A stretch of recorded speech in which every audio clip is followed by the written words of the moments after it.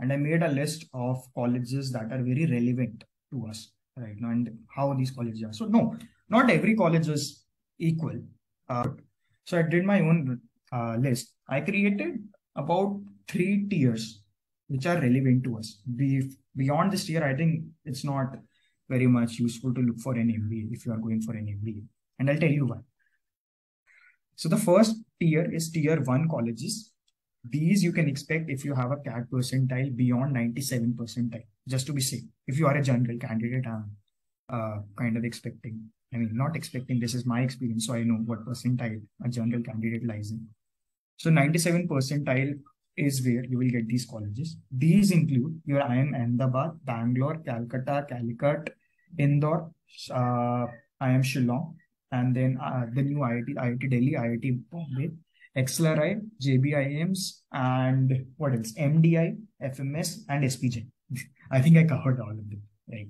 It's the tier 1.5 that lies between tier 2 and tier 1. These include very different colleges, very niche colleges which are specialized in certain domains. And these include your XIMB Bhubaneswar, IMT Ghaziabad, Symbiosis Pune, SCMHRD, that's again an Symbiosis College, and the new IIMs. These include your IIM Raipur, IIM Ranchi, IIM Udaipur, and other colleges, right? So the average salary as per the latest data over here is 16 to 20 lakhs per annum. And then the percentile you need to break into these colleges is about, let's say 95 or 94 to 97 percentile would guarantee you these colleges. Not guarantee, but you would stand a very good chance. Then you have the tier 2 colleges, which lie after the 1.5 list.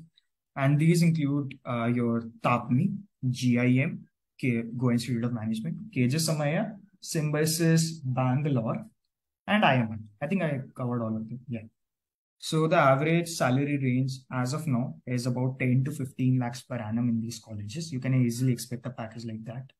And the percentile range you need is about 87 to 93 to 94 percentile to break into these colleges.